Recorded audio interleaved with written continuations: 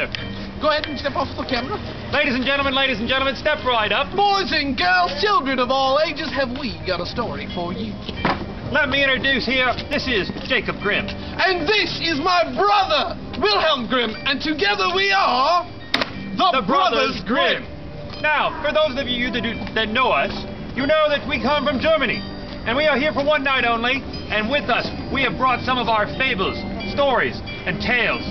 And twisted tales, mind you. Right, you are. There was something lost in translation. In fact, here one comes now. So, to keep you safe while going through our tales tonight, we have enacted something we like to call Grimm's Law. Well, there's three laws, really. Well, yes, there is. Right, Grimm's Laws. Laws, plural. Thank you. The first of Grimm's Laws is please do not touch any of the creatures while going through the forest tonight.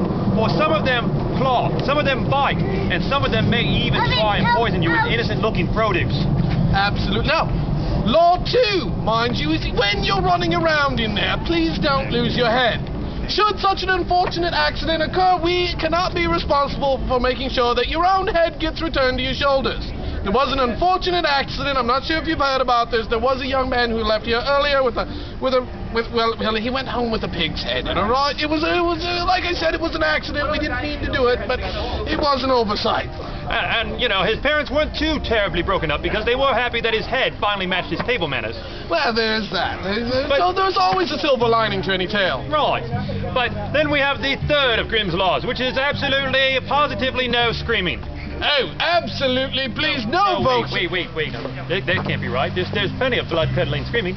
Well, oh, that's right. Absolutely no bleeding.